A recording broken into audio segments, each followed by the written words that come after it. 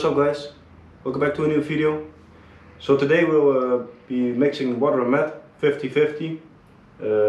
We got some questions how I'm gonna mix it, how you mix 50-50. So I'm gonna explain all that in this video. As you can see right here, I got an empty jerry can. It's a 20 liter. I got some distilled water. I'll show you, I'll do the close-ups with this camera. And then I got the methanol right there. So let me give you a little close-up of the methanol and the distilled water, and then we'll go to the next part of the video. So this right here is the distilled water. It's German, destilled, I don't know how to say that. So distilled water. So make sure you don't get the wrong water. You have like demi water and all kinds of water, but you need distilled water. That's the purest, cleanest water. I'll try to leave a link in the description of a bottle like this. That 5 liters of water we're gonna mix with methanol. I'm doing this in my garage because it's well ventilated. It is toxic, so you don't want to be doing this inside. You know, you want to be doing this in a bigger room with some ventilation. You know, if you're really a safety guy, then maybe you need to wear a mask or something, but I'm not gonna do that. Also, make sure you don't create a fire. If you have it, put a fire extinguisher and things like that close by. But yeah, this is the methanol. It's 99.9% pure, I think. At least it's something like that. This is a 20 liter jerry can. This is the back of the jerry can. So like I said, it's toxic, it's flammable. So you don't want to be doing this inside. You don't want to keep this close to children, things like that. So make sure you just do this in the garage or something. But that's the methanol. So let's talk about the methanol fast. A 50-50 blend means you're gonna have 50% water, 50% methanol. So what you see a lot on the internet is people that offer 50-50 blends, like I think Boost Juice, and there are some other 50-50 blends out there, and they tell you it's 50-50. But I've seen videos on YouTube where people measure how many percentage water and methanol is in those bottles, and it seems to be a lower methanol blend than they say. So to be sure, you want to mix your own water and meth like I'm gonna do. Important when you're gonna mix the water and methanol is you want 50-50 water and meth. At least I want that for my application. But that doesn't mean you're gonna fill a gallon jug with methanol, put it in somewhere, and then fill a gallon jug with distilled water and put it in, because that's not 50-50. If you want to mix it 50-50, you got to mix it by weight. So that's why I got this little scale right here. I think it goes up to 15 kilos. So what I'm going to do, I'm going to take the water. First I'm going to measure how much the jerry can weighs. So what we're going to do, we're going to put the jerry can on the scale. Then we're going to, I don't know how to say it, tare the scale. So the scale goes back to 0 kilograms. Then I'm going to put in the water. Then you'll get a reading. So let's say it's 5 kilos. Then we put it on tare again, and then we're going to add 5 kilos of methanol. So we end up with a 50-50 blend, and it's going to be around 10 liters, I guess. So yeah, let's start with that. Now if you want any other blend than 50-50, just make sure you calculate it correctly, because some people do like 30-70 or things like that. So make sure you do that by weight and not by volume. That's the most important thing to remember. So let's start mixing, and I'll show you how I do it. So I just googled this word. I didn't have a funnel. I don't know if I'm saying this right. I didn't have a funnel, so what I did, I just cut up a ethanol bottle, so I can pour it in the top, and then I can do it without spilling too much. If you're doing it somewhere where you can't spill, make sure you put some plastic on the ground or something like that. For here in my garage, if I spill something, it won't matter.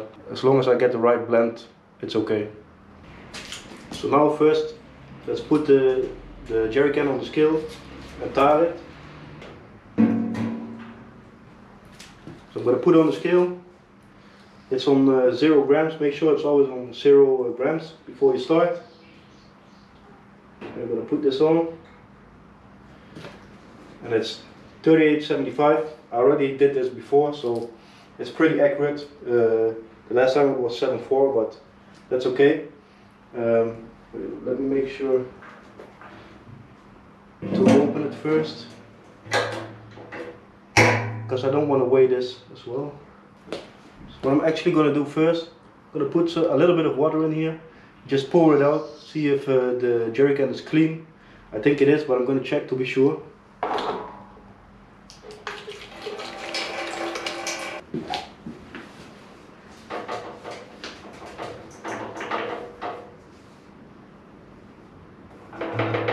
So I poured that out, looks pretty clean.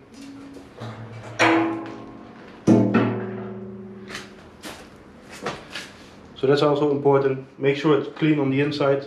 With these metal jerry cans it's hard to see.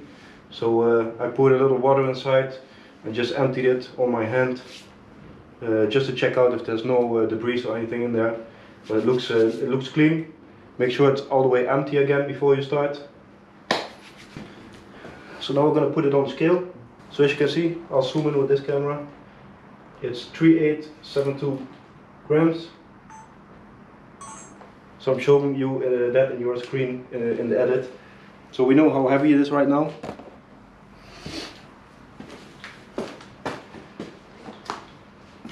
So I'm going to put it on tar. So after tar it's on 0 again. So now if we put in all the water, we only get the weight of the water. That's what you want. So make sure it's on 0 when the jerry can is on the scale. So let's fill it up.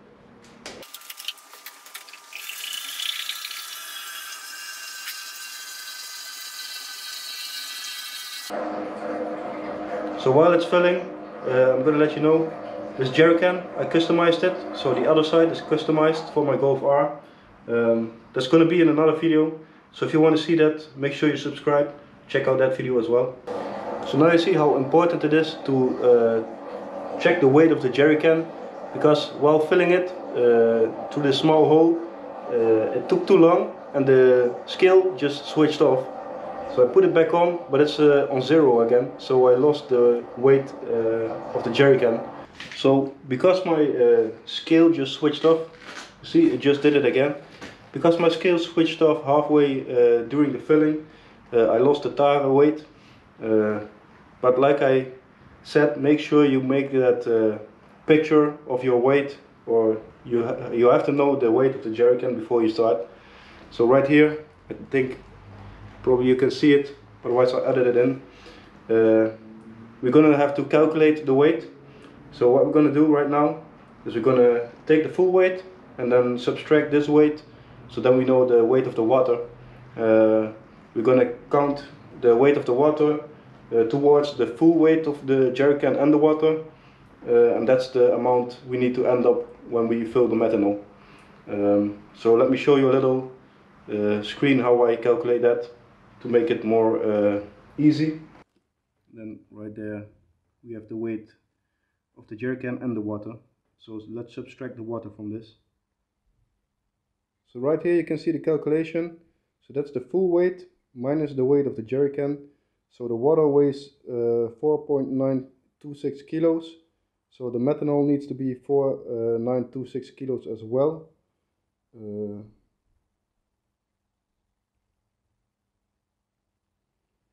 So the total needs to be 13 kilos, 0.724. So we need to go for that 13.72 kilos. So that's the methanol right here. Let's start filling. So 13.72.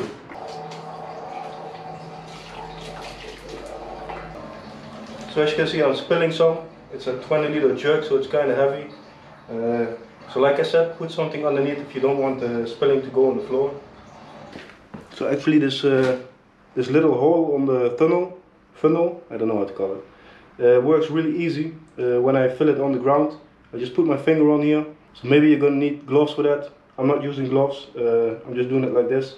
I'm filling it on the ground like this, then put the tunnel in, empty it, and if I see I'm almost at the weight, I can just easily put my finger on here to stop the methanol and just pour it back into the 20-liter can. So that's pretty nice.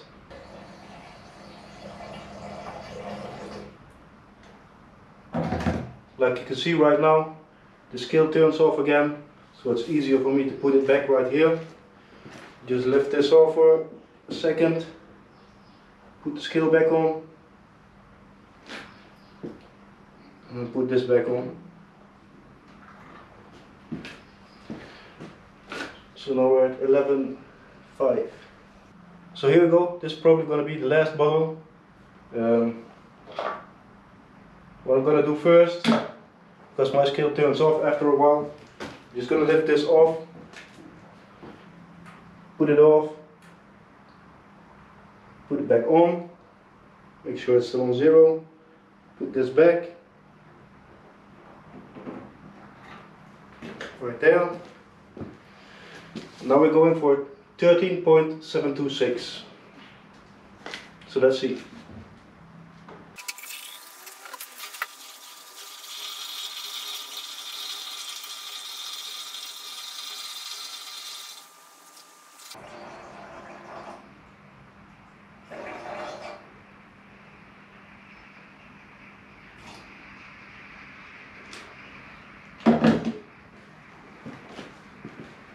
$13.728.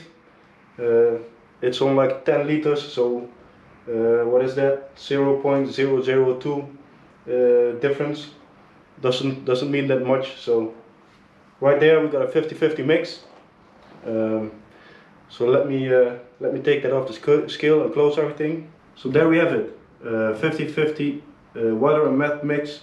I think it was 4.9 kilos and a little bit, and 4.9 kilos and a little bit. Like I said, if you're like 0.002 grams off, you know, that's not gonna matter on a 10-liter mix, you know. So if you're mixing small 1-liter bottles, I'll try to make it as accurate as possible. But if you're mixing bigger jerry cans like this, you know, if you're off by a little bit, don't worry about it too much. So like you can see, this is a 20-liter methanol can, so this is around 5 liters. I wasted some, as you could see, but yeah, that's it.